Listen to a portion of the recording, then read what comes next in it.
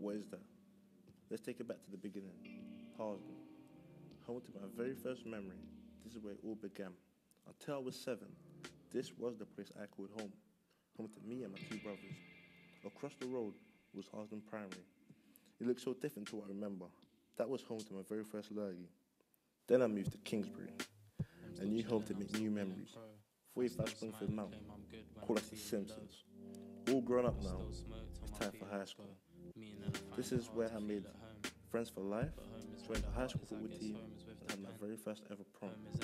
But finally, my official home, Wembley. Home to the infamous Wembley Stadium, home to England football team, home to my football dreams. Wembley is where I grew up from a boy to a man, with my first job and my first car. But personally, I think home can be anywhere. Home is more than just a shelter or a place full of family members. It's a place where I feel secure, free and at peace. Well, I guess we was meant to see it if we saw it. And for a lot of us, seeing it got boring. Guys got caught up and got lured in. But me, I wanted to be someone important. But now I care more about how I feel and less about what I do.